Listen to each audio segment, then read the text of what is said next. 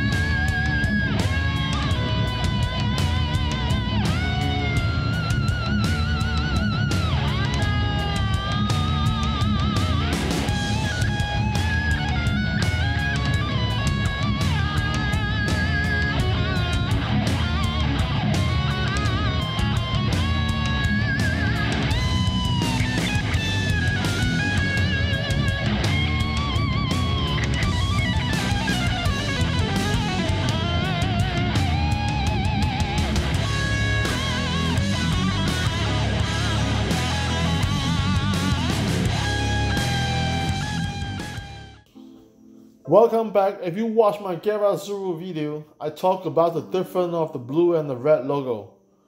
Basically, all the new Gunpla Bandai is using the blue logo. But look at the 00 Gundam. It got the blue logo. Does that mean it's the new model? The answer is no. Any reproduction is going to be blue logo also. What you need to do is look at the bottom left side of the box. You will see the release year. Does that matter? Yes, and it's very big deal.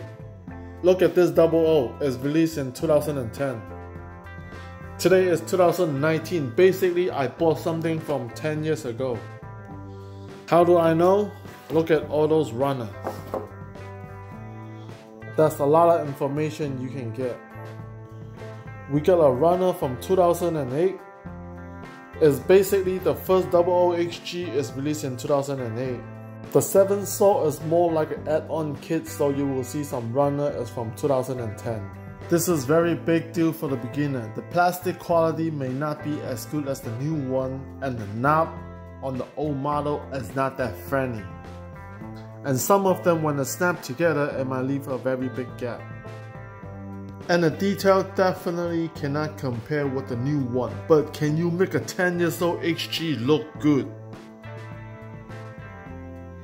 Yes, absolutely, if you spend some time on it. That's why I always say, don't just build. What is the most important point after you're building a model? You want to look cool and be unique. This is part 1 of how to choose your HG. We will continue on the next video. That's it for today's video. I hope my video can give you some information. Like I always say, building a Gunpla when you're feeling tired or lost patience, stop it, continue next day. Don't rush. And I wish everybody have a happy build. And I am Yamasaki from TeamZeon. See you.